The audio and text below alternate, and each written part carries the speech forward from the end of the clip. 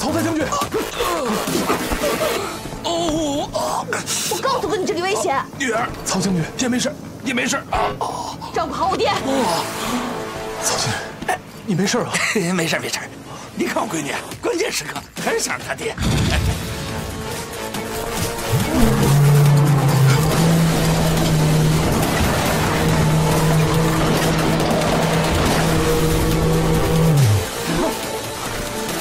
你没事吧？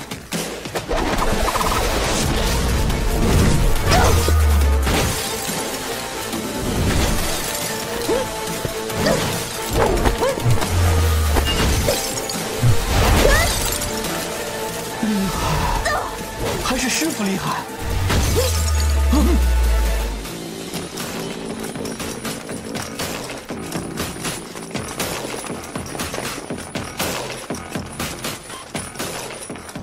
大人，曹大将军和北斗司、丰城府的人和一群怪物正在大战呢。包围玉琼楼，严禁纵拖重犯。是，上。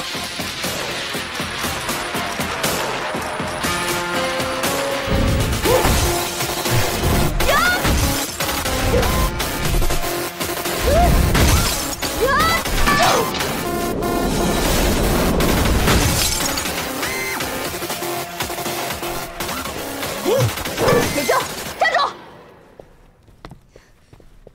严正，哪里跑？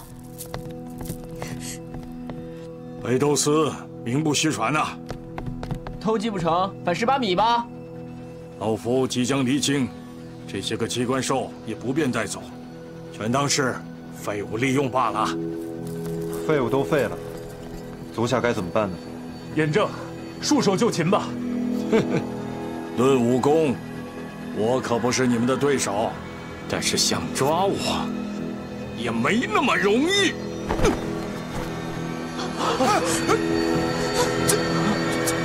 后会有期了。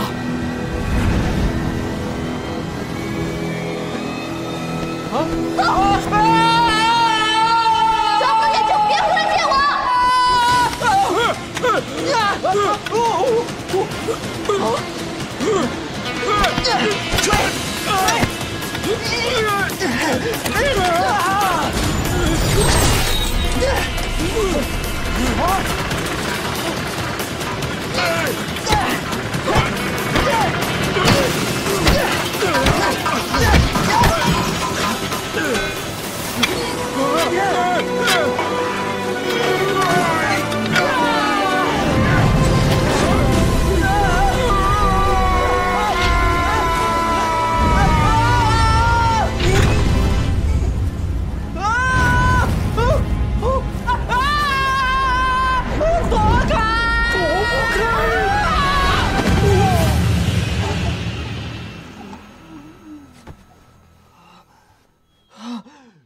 终究还是邪不胜正吧。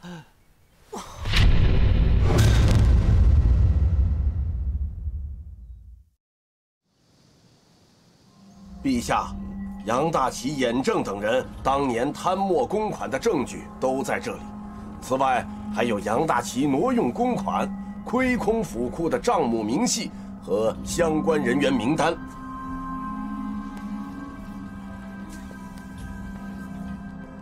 臣还要弹劾参知政事魏林，借主持这些工程项目之际，与尹正、杨大齐等人趁机贪污受贿，中饱私囊。哎呀，这小子这么高摔下来都不死啊！都怪我这次太冲动了，也不知道太岁这次能不能醒过来。你放心，东明前辈说了，太岁没事的，很快就会醒。哎，这小子动了，他又醒了。嘿，哎，女儿，你不还惦记呢吗？人要醒了，你都跑了，怎么回事啊？哦，少女的心思很难猜的。哎，丫头，感觉怎么样？开阳姐姐，尹正是不是已经死了？那线索岂不是又断了？不会，斗城他们已经查出了尹正的罪证。这个工程的负责人是魏林，跑不掉的。臣冤枉啊！你说杨大奇与眼正勾结，上下其手之事，臣也是今日刚刚得知啊。震惊之余，很是自责呀。都怪臣识人不清，才发生此事。若康相公以此质问，臣不能不应。康相公说臣和他们沆瀣一气，参与了贪污，臣万万不能忍。韦林，每笔支出都是你亲笔附和、亲笔画押，如果没有你的首肯，这些款项根本无法支出。你还敢说自己没有参与其中吗？康平仲，你也是参知政事，你能确保通过你手的公务没有任何一点纰漏吗？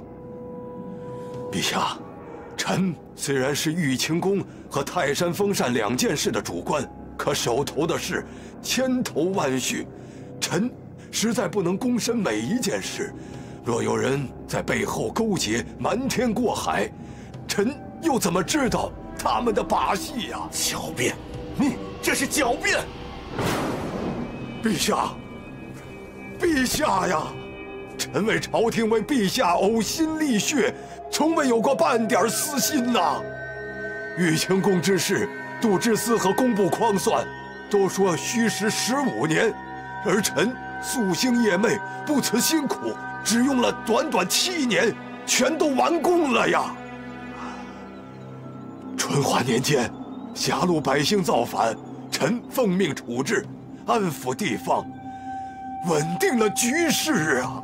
川郡地区王军叛乱，是臣孤身入虎穴，说服了叛军，归顺了朝廷啊。还有天禧年间，还是臣。桂林，你若无才，何以为相？有才而无德，便不配为官；有功而违法者，一样当受严惩。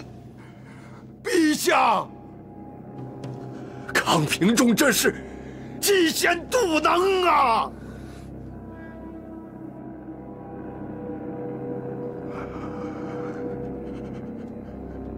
臣其骸骨，休归故里。够了！堂堂一个宰相，哭哭啼啼，成何体统啊！康相公，这眼正、杨大奇等人所为，是否涉事未临，实无证据，仅凭揣测，就要弹劾当朝宰相，这件事，你冒失了。无论如何，治你一个失察之罪，是免不了的。朕就罚你3季俸禄，减3年磨勘，你可认罪？臣领罪。陛下，好了，你2人吵得朕的头又疼了。雷云，在。送2位相公出去吧。是。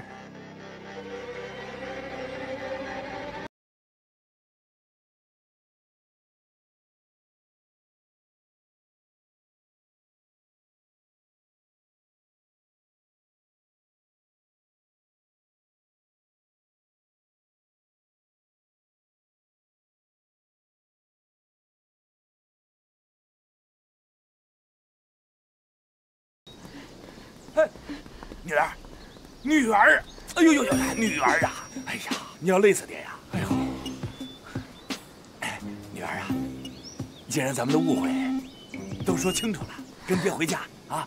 你一个人在外边，爹不放心。谁跟你和好了？我救你是救你，谁原谅你了？哎呦，丫头，你说你娘受了委屈，你姨娘欺主，那都是你脑子里的想象。哎，对。你爹纳妾的时候呢，是委屈了你娘。现在呢，爹已经和娘赔不是了，娘啊已经原谅爹了，跟爹回家吧啊！现在说的好听，那时候还凶我，还打我。哎，丫头，你说你这火爆脾气啊，你自个儿先大的出手的。你要是能这么和爹好好说话，爹也不会发火，是不是？那你就打我呀，反正你就是打我了，就是打我了。哎呀，小祖宗，爹不对。哎呀，爹不对，爹都给你赔了800个不是了，你总不能不认这亲爹吧？啊！哎呦，哎呀，哎我的腰，哎呦，哦，哎呦，我女儿，我的腰啊，哎呦女儿啊，我这腰，哎呦，哎呀，哎呦我这腰，哎呦，哎呦我说女儿啊，你说你爹都打了一辈子仗，年纪又这么大了，哎呀，也不知道能活几天了，哎呀，我就想让你回家。让你爹和你娘能够享受几天天伦之乐呀！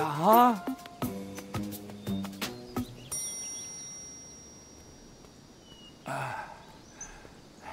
妮儿，爹，啊，我喜欢这里。你喜欢这里？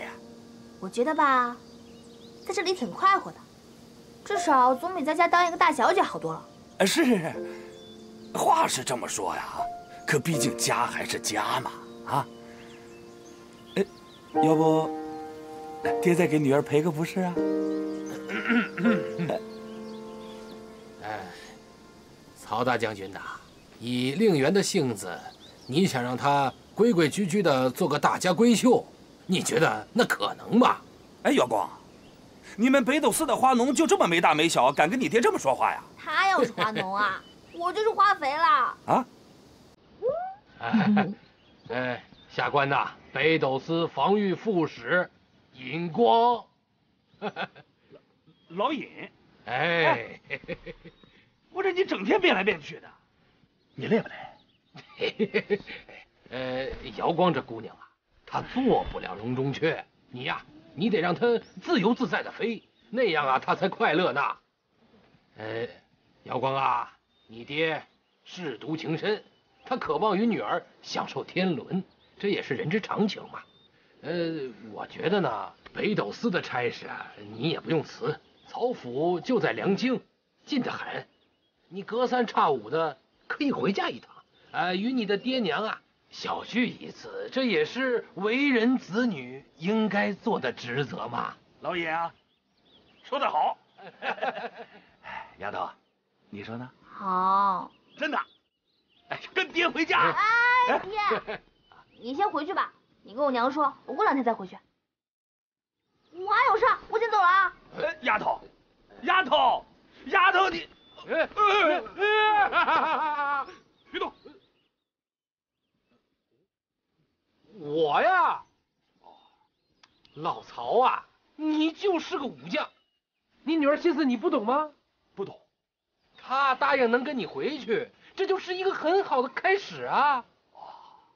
会回去的。哎呀，老尹啊，你说我这千军万马我都能指挥若定，我这丫头我就管不住。我回家。我跟你说的，哎，这是什么脾气？这是说话呢？你们爹俩一样。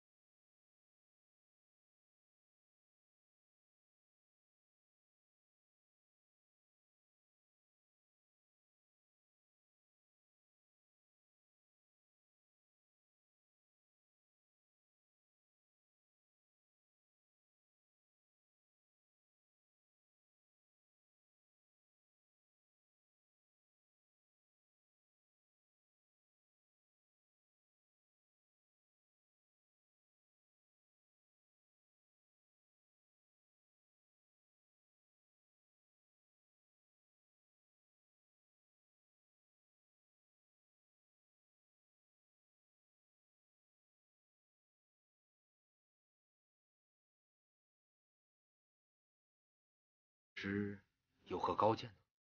陛下，卫林用7年的时间建成了原本15年才能完成的大工程，实在是不可多得的人才。至于说花销有些大，日夜开工，缩短了1半工程，花销大也是情理之中的事。如此一来，这手下的人如果从中做些手脚的话，卫林也不可能事事动辄啊。修建玉清宫本来就是陛下沟通天地之间的大工程，而且陛下于泰山封禅，更是一桩名垂千古的大盛举。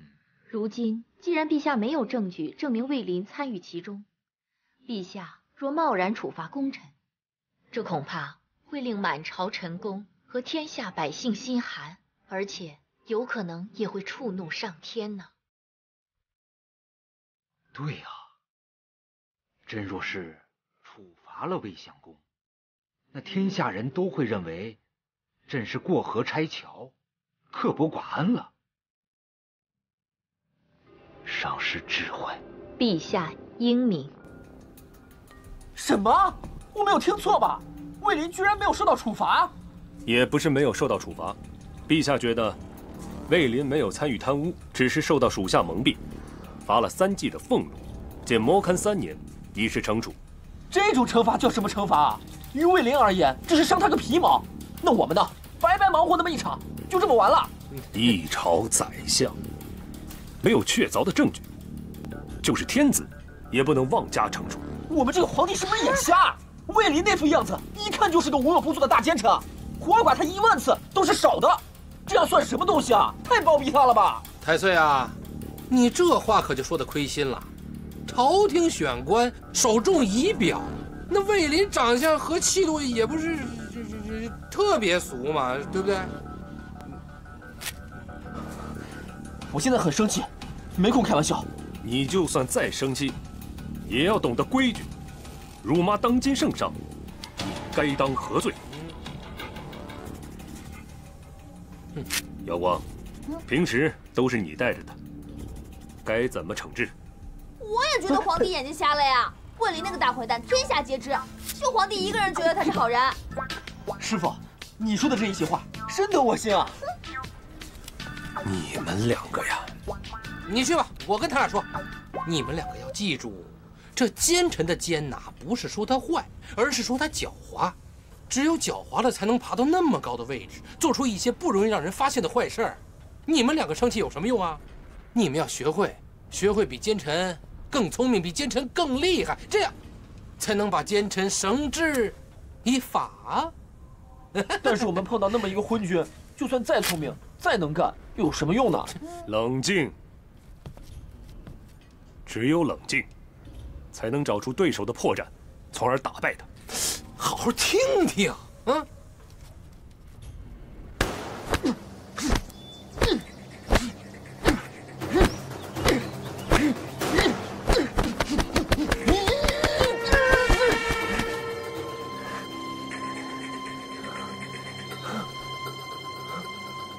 窦成、兴义，你们怎么来了？窦某对北斗司、对足下一直颇有成见。玉雄楼一战，让窦某看到了北斗司的本领，也多亏了你跟柳大人，窦某才逃过一劫。今日来是特地来向你们道谢。不是吧？我和柳大人是2个人，你们只送1盒点心，未免太小气了吧？哎，据我所知，本朝的官员俸禄可都不低啊。俸禄虽不低，可你不知道，我家大人平素要买多少书，那书可都贵得很啊！书呆子原来那么费钱啊！你别真生气啊，我跟你开玩笑的。好啦，我呢平素对你们也是颇有成见。这样吧，我一会儿请你们喝酒，也算是赔礼道歉了。柳大人呢？大柳啊！哎呀，你不用管他，要请他呀，必须要去洪秀昭那种地方。他可是看到美女就走不动道的主。喝酒嘛，咱们去就可以了。走。喂。啊，不好意思哈。走。好，这杯酒呢，我要敬你。你们大理寺吧，虽然看上去没有什么用，不过我现在才发现，你们大理寺是真没什么用。但是你们俩还是很努力的，来，碰一个。太岁，这话可就不中听了。什么叫做我们大理寺无用啊？我的意思是，你们大理寺没什么大用。对。豆墨对你这番话可不敢苟同啊！你们北斗司对于凶顽大盗确实很有威慑作用，但是我还是要说，真正维护王法、匡扶正义，还是要三法司才是正统。那倒不见得吧。哎，就说那眼证，是不是我们北斗司拿住的？就凭你们的本事，拿得住它吗？所以我说你们北斗司并非无用啊。但是与历朝历代毕设的司法衙门相比，那却是不可以相提并论的。试问，这天下间有几个眼证？而普通作奸犯科之人又有多少？谁的功用更大？自然明了。大人，太岁，你们今天吃酒不就是为了和解吗？怎么又争上了？哎，不，吃酒啊归吃酒，但是这道理嘛，还是得说清楚的，对不对？没错，这道理必须说清楚。太岁，北斗司是什么？北斗司是我朝立国才成立的，这从古至今，历朝历代都没有这样的司法衙门。这天下该大治还是大治了，但我等司法衙门呢，却是不可或缺的。你等北斗司只是拾遗补缺，锦上添花罢了。什么意思啊？你们是看不起我们北斗司是不是？那个眼证是不是被我抓住的？可是账本呢，还是被你们拿了。那老狐狸抓住了吗？并没有啊，他还是一人之下，万人之上的大宰相。太岁，你不能因为一个人偶然逃脱了法律制裁，就说法司无用啊！他们之所以逃脱，是因为没有足够的证据，而且就算对于坏人，我们也不能依靠假设和臆想去定人家的罪啊。另外，这件事儿，我并未罢手，我一定会查出证据，找到真相，把他绳之以法。好，那我们就比一比，看是谁先抓到那个大狐狸。好，来，兴义，来，干！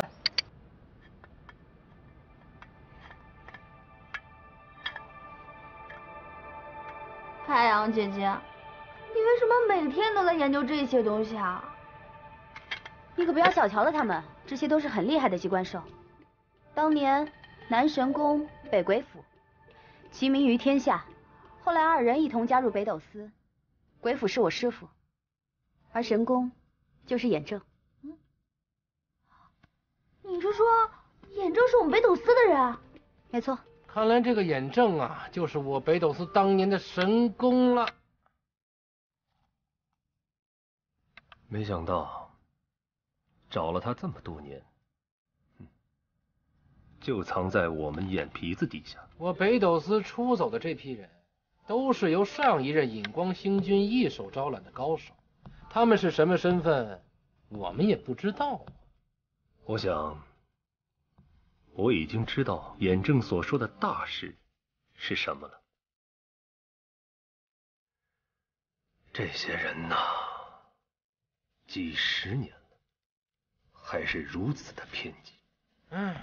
如果不偏激的话，就不会愤而离开北斗司自立门户了。当年我北斗司那是高手如云，何等威风啊！要不是后来分立成两派，被上一任引光星君带走了一大批的高手，也不至于像今天这般冷清了吧？那他既然是我北斗司的人，为什么会连同那些坏人欺负我们啊？他很早就离开司内了，而且本来就没什么人认识他。哦，仔细想想也对啊，除了我北斗司，哪还有人有这么高明的机关术啊？这你可就说错了，天下之大，能人异士这么多，怎么可能都被我司网罗旗下呢？哎呀，道理虽然是这么个道理，反正现在眼正已经死了，天底下哪还有人比开阳姐姐的机关术还要高明？有，至少还有一个。谁啊？他在很远的地方。人生在世，聚散有如浮萍。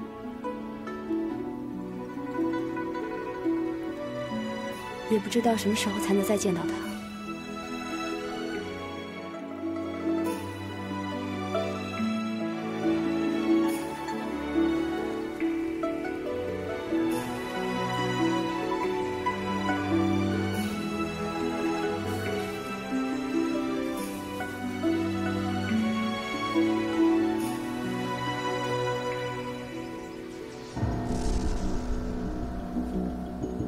娘娘，你怎么了？娘娘，快去通知太医！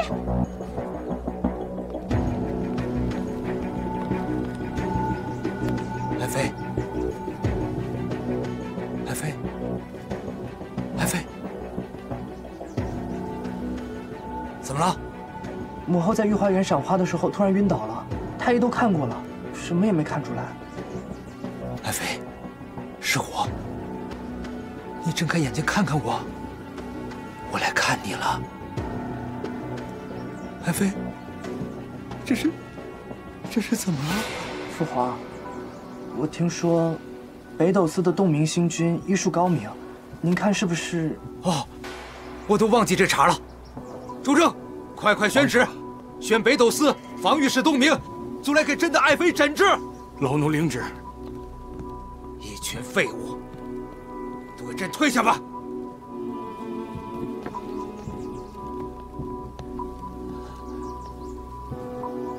皇上，干什么？皇上，淑妃娘娘突发奇症，连太医们都毫无办法，恐怕洞明也无法诊治啊。皇上，何不请德妙上师出手啊？德妙上师仙法高深，定能药到病除啊！有道理，快去啊！老奴遵旨。爱妃，醒醒啊！爱妃，你可别吓我！请，上师，快点！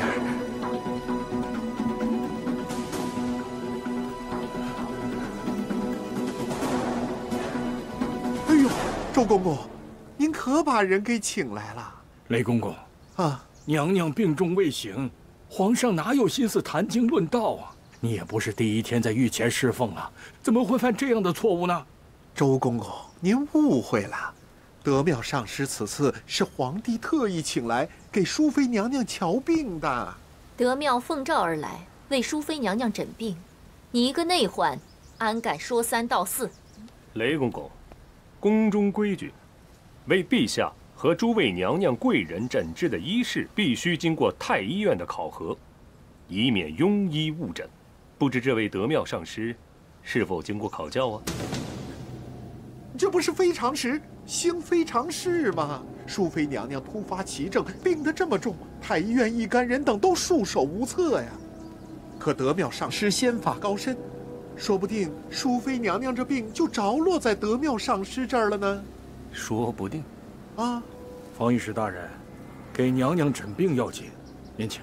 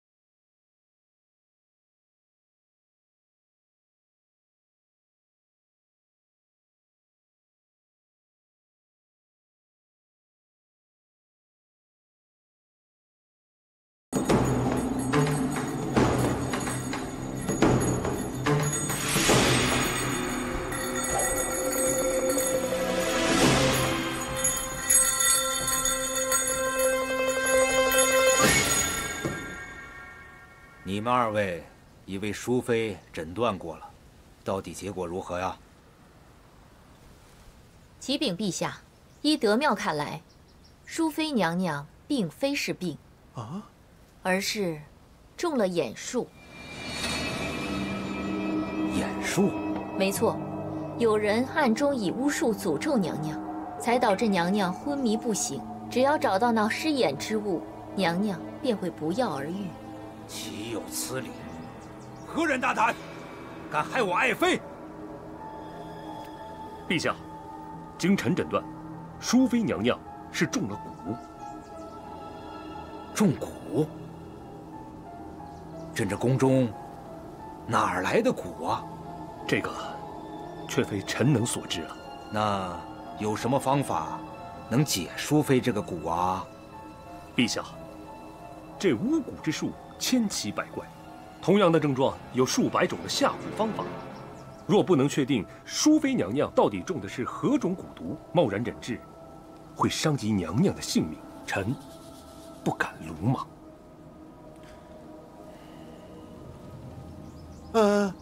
皇上，德妙上师仙法高深，实非凡夫俗子所能比拟的。以老奴之见，定是德妙上师所言为真呐。不如赶快彻查宫中，找出失眼之物，以解淑妃娘娘之苦啊！万万不可！陛下，自古以来，宫闱之中常有人借巫眼之术，借刀杀人，铲除异己，还请陛下三思。防御使大人，不管是中了蛊毒，还是中了眼术，总之是有人要加害淑妃娘娘，不是吗？慢着，这话说对了。皇上圣明，既然如此，自然就应该赶快找出凶手。防御使大人，您说是不是啊？陛下，淑妃娘娘突然病倒，并非生病，而是有人暗中加害。若是不及时找出凶手的话，只怕娘娘命不久矣呀。上师，朕就予你便宜行事的权利，任意行走宫中，彻查此案。